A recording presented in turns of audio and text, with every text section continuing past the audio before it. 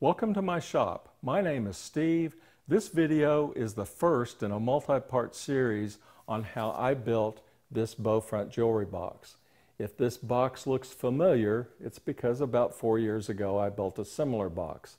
I've changed a few things, I've changed some techniques to make it a little easier, and because of the nature of this video series, I intend on providing more details than was provided in the original video.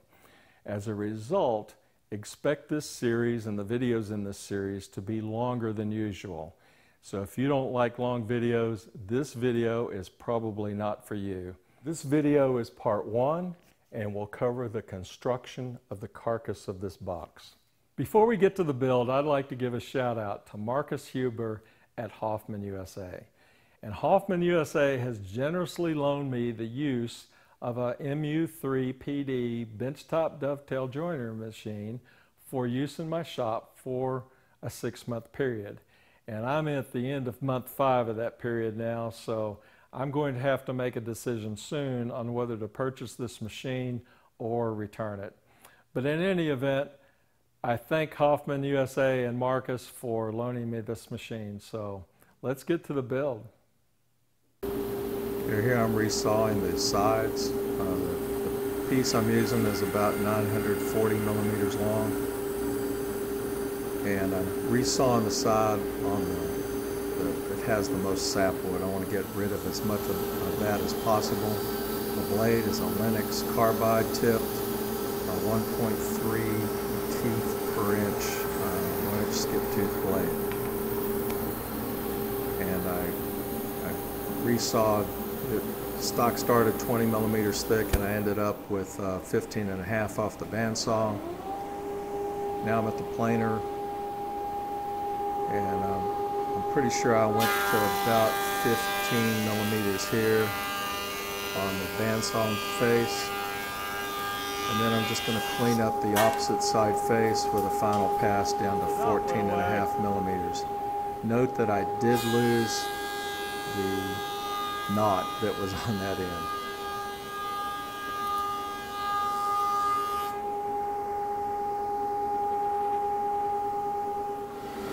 And here I'm putting it through the drum sander. This the paper on it is 120 grit,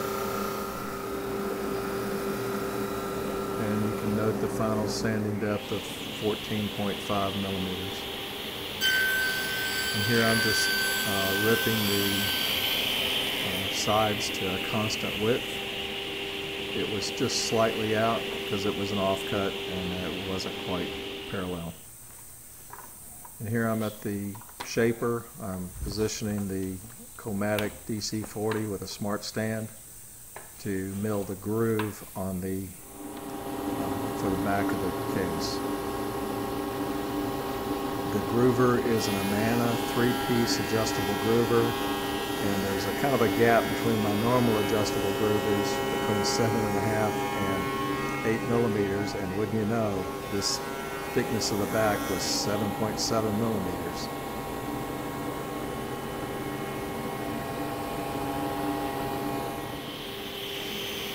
Here I'm at the sliding table saw, blade's tilted to 45 degrees, and I am cutting the sides. I'm cutting them sequentially, alternating between the stop block on the saw fence and the stop block on the Fritz and Franz jig. This is to get sequential grain all the way around the outside.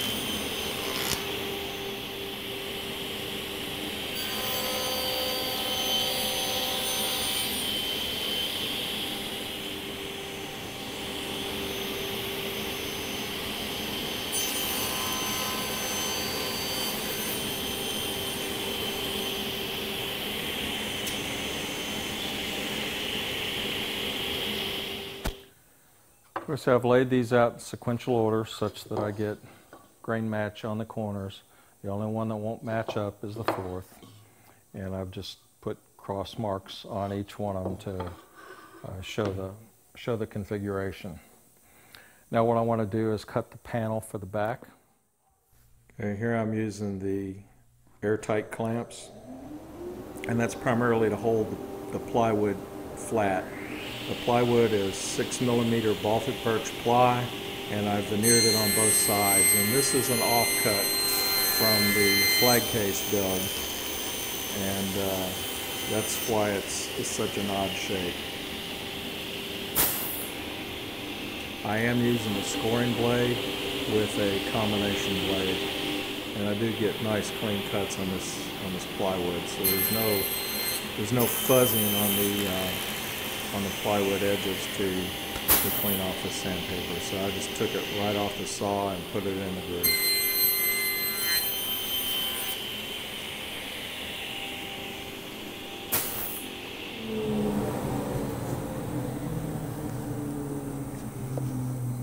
Here I'm just checking the fit up, making sure I can close all four sides. I allowed 1mm clearance on all sides.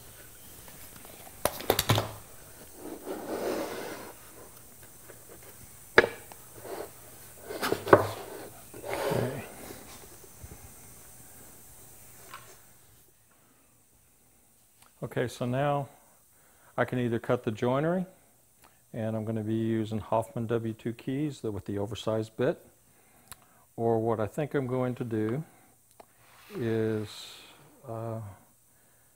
cut the grooves for the drawer runners. And in the first video on this, I used a handheld router.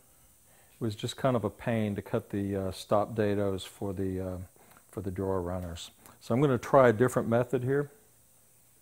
What I've got is I've got 3 drawers that will be equally spaced, equal height, and I have 120, just over 120 millimeters.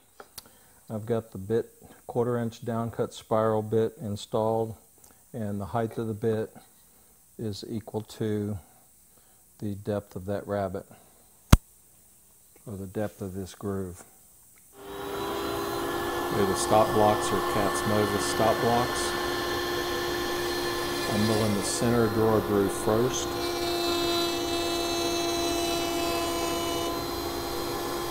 Hardest part of this was getting the bit and fence set up to get that groove exactly in the center. And upcoming is the check of how well I did.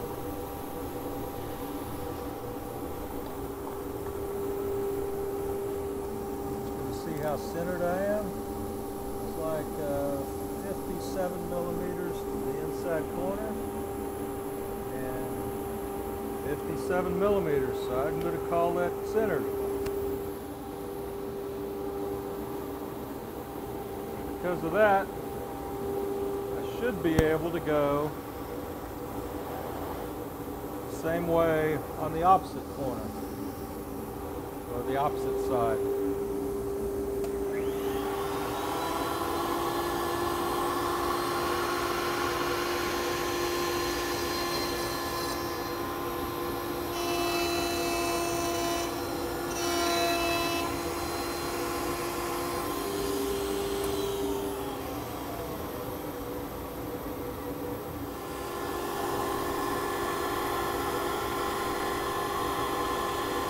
And note that when I finish the cut, I am turning off the router and allowing the cutter to come to a complete stop before I lift the piece off the table.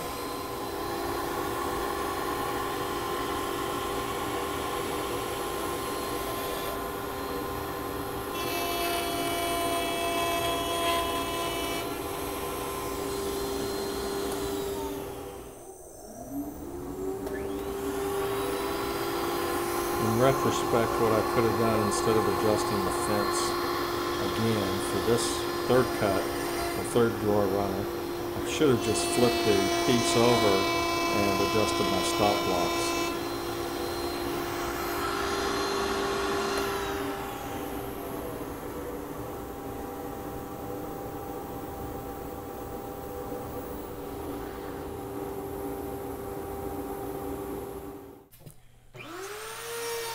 Now I'm at the Hoffman MU3 machine, and I'm milling W2 oversized dovetail slots.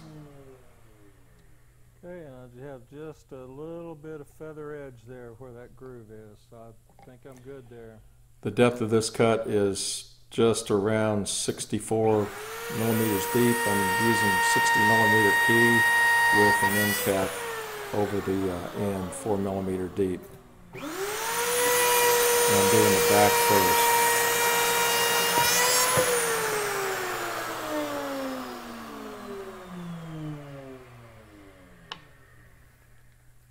Here's that it has all the dovetail slots milled from the back of the box.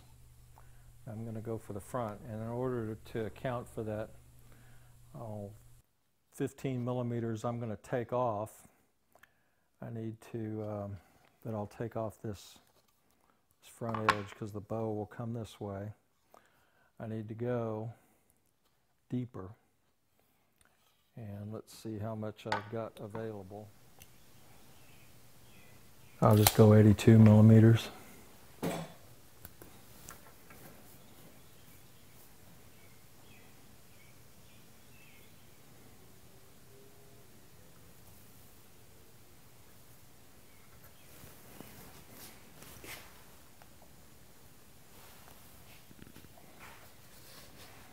And now I'll do the front edge.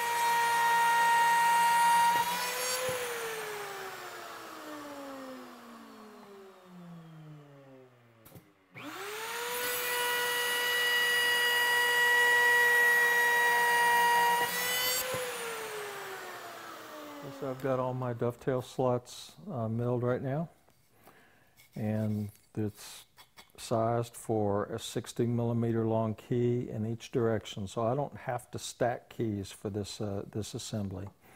Now what I want to do is go mill up some material to use as the drawer runners. So I've got a 1/8 inch roundover bit set up in the router table. I'm going to make 2 passes. I'm going to go through this way and round it off, flip it over, and go the other way.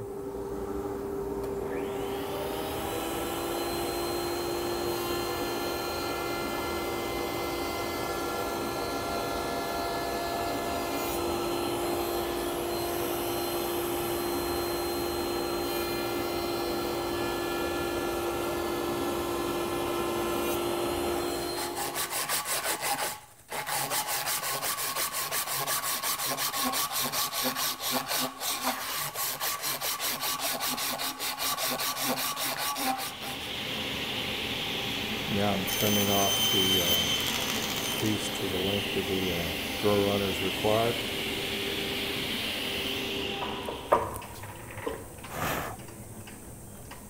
Here I'm adjusting the rip fence. I will be using this as a stop to rip off narrow pieces in combination with the Fritz and Franz jig.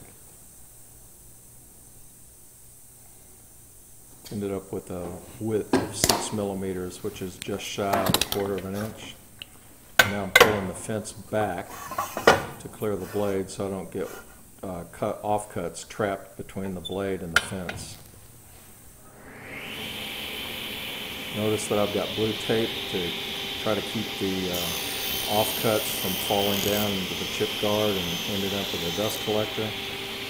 And the wooden piece on the trailing end of the blade is called a deflector, and it's magnetically attached to the table, and its intent is to deflect the offcut away from the blade so it doesn't kick back to you. It really didn't function like I intended in this video because it probably should have been adjusted further forward, but anyway, that's what that piece is. Here I'm taking a block plane and I'm just cleaning up one face with the sawn edge, and that's right before gluing. That will be the edge that gets glued. So I'm only gluing a couple inches. When I get the 3 assembled, I pull a caul across them and clamp them.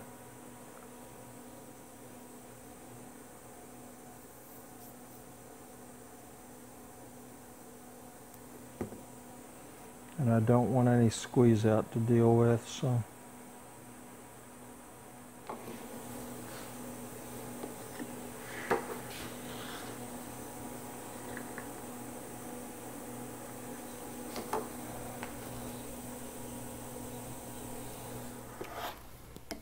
And now I'm cleaning up the opposite side, saw marks. And here I'm gluing the carcass together.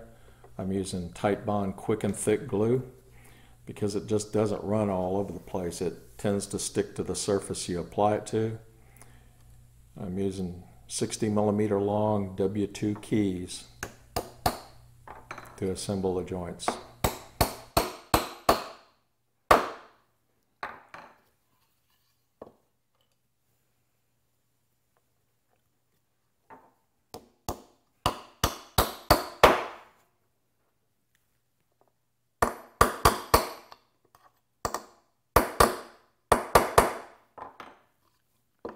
This one should go much deeper.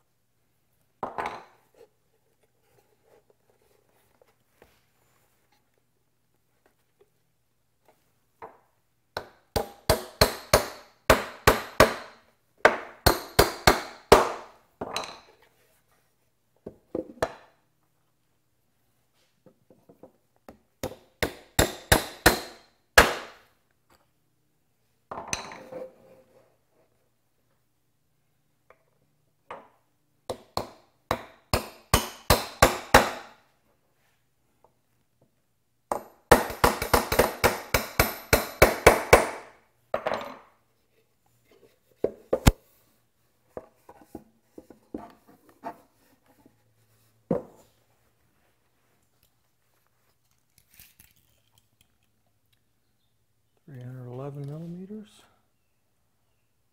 311. I've decided to try maple on the back, see how it looks. It looks good. I'll use it on the front too. So I'm shooting for 4mm. I got 4.16.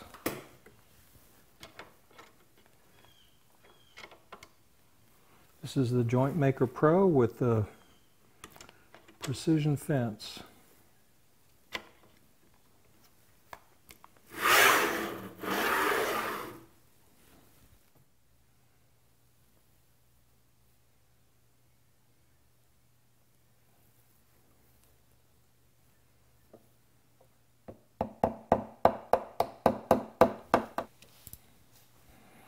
Now I'm going to take 15mm off of it, and I should be about 25mm deep, and I'm 23. 23, 23.4, 23.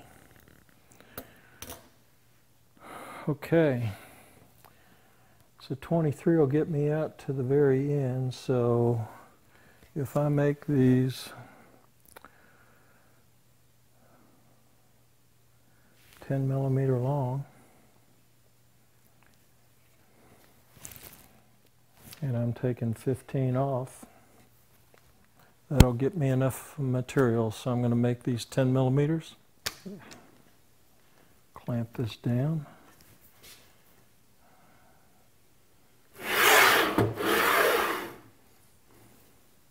Measure this. We're shooting for 10. I got 10.2, so that'll be all right. 3 more, and that should get me enough.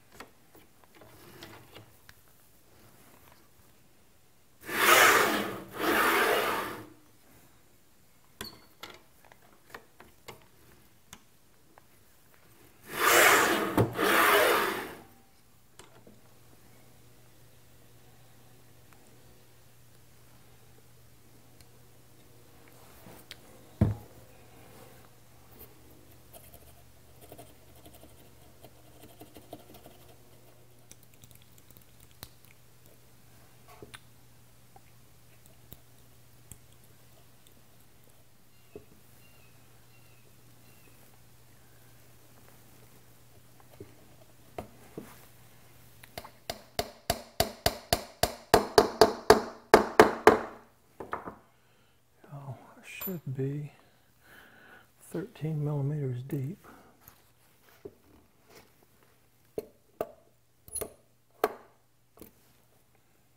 $12.88. I'm good. I'm good with that. 12.4. 12.7. Well, 10. This one doesn't seem like it's all the way in.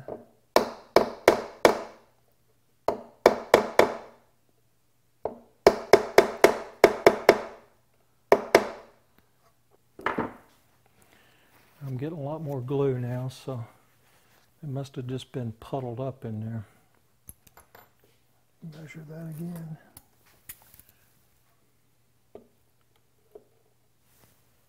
12.8. Yeah, I think that's what it was. It was just glue puddled up in the bottom, and it got a bit of a hydraulic lock to it.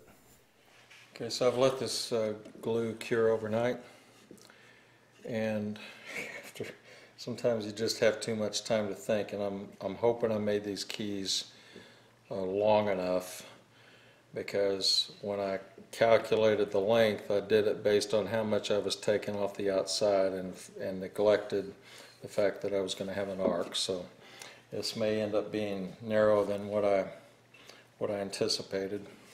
But as a tip, take a round rod, burnishing rod or something, and particularly if you have any openings here, but also to kind of knock that sharp corner off, and just kind of roll that edge over on these miters.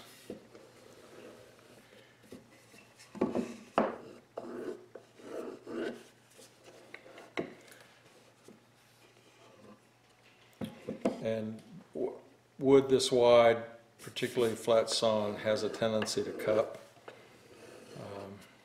So that's why I was kind of rushing to get this done in the same day to minimize that cupping, and I still had some. Now, one thing I would note, this was the first piece I cut off the bottom, so I expected the grain to match on this corner, and it does have a very nice match. Then you go around to the top. I expected a nice match here, and it's a nice match. And then here is also a nice match. I expected this one to be off, but it's really It's really close. Other than some minor color variations, this is really close to being almost a continuous grain.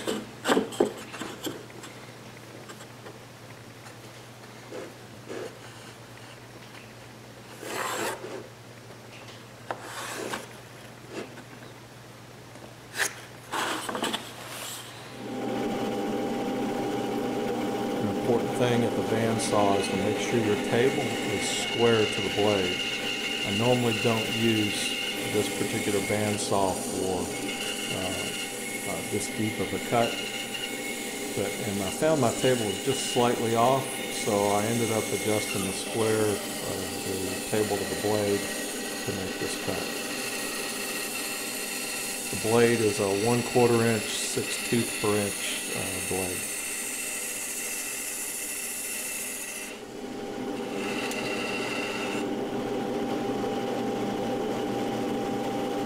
And I'm staying to the outside of the line. On that side I was too far to the outside, I think.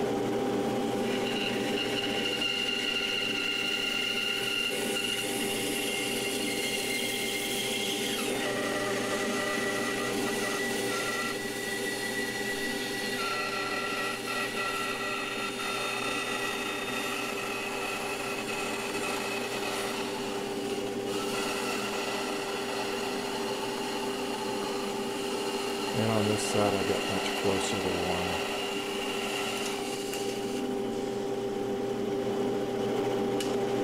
And I'm just going to sand this, trying to keep a uniform curve here.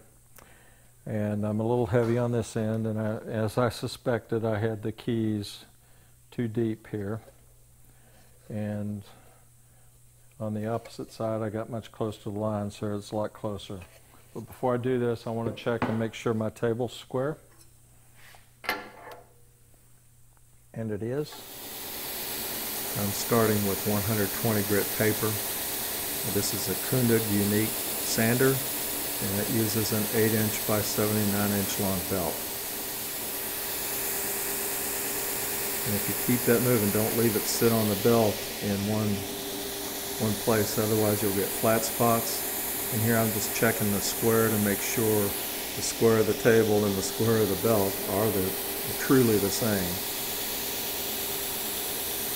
One thing is I sand this along, I check periodically to make sure the depth to the back of the case to that front edge is the same on both sides.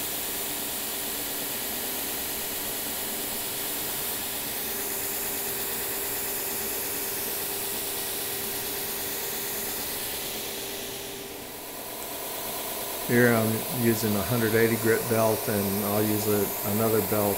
I'll sand this all the way up to 220. So I got all these keys. They're all flush with the surface, the maple keys. I think it has a nice contrast. And just knocking off sharp corners with 180 grit paper. And I think what I'm going to do, since I was sanding 220 cross grain on these sections, front and back, I'm going to hit those with by hand sanding with the grain. So that wraps up part one of the video on building the carcass of the Bowfront jewelry box. If you have any questions, please leave them below. I'll do the best I can to answer them. So I thank you for your time and watching and your endurance. Have a great day.